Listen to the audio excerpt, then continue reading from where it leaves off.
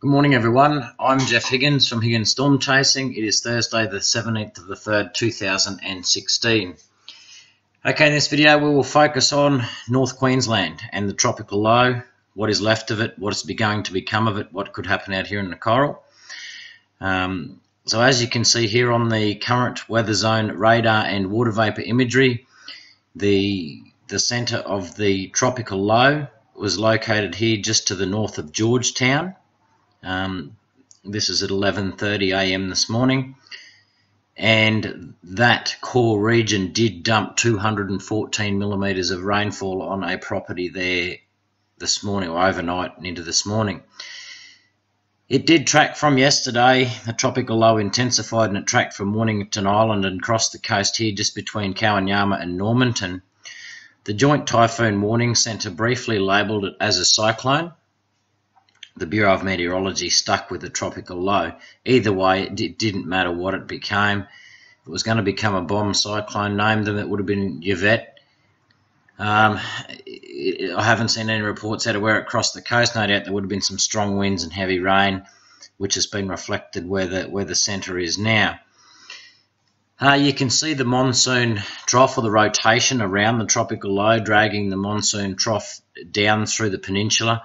Weeper's had some good rainfall. I think there's been 50 locations across North Queensland in the past 24 hours that had up to 100 mil, 14 over 100 and 1 over 200. So there's been some pretty good heavy rainfall across the area.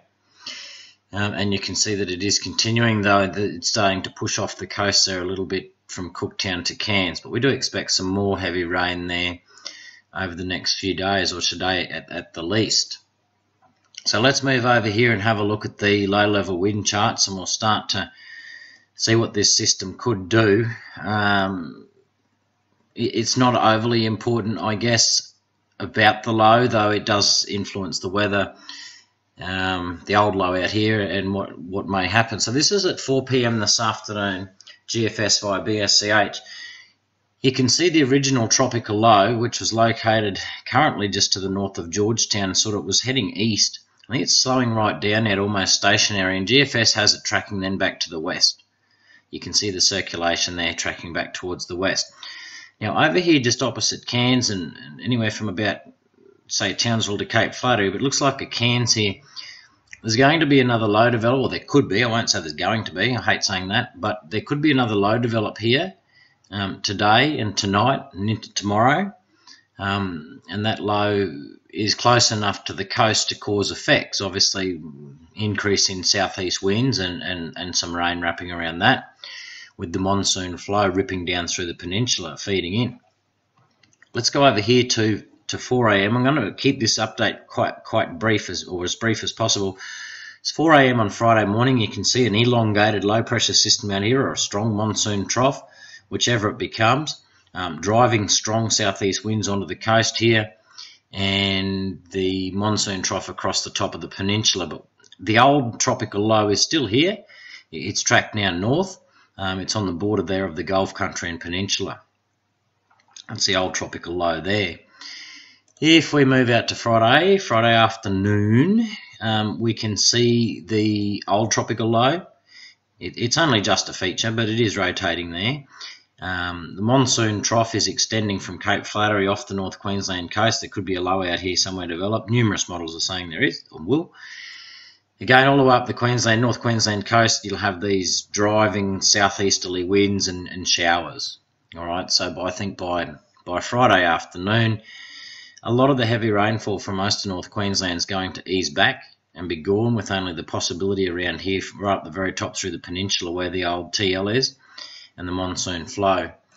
If we move out to Saturday at 4 a.m, you can see that monsoon trough across the peninsula out into the coral.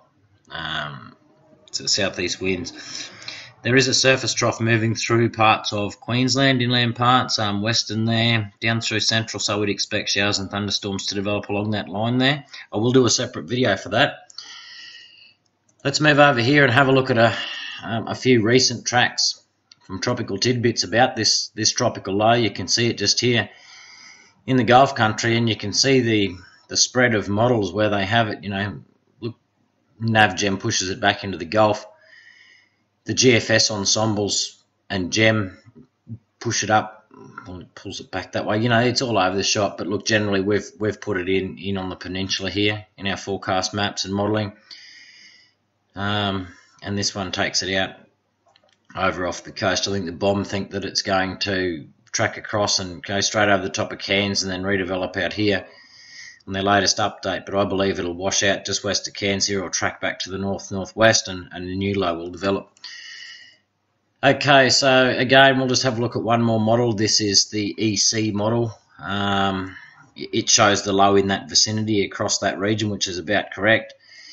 If we go out to tomorrow, it loses the low pressure system over the peninsula and develops this new one out here off Cairns, and it continues to take it away towards the east, and that is what we expect that will happen.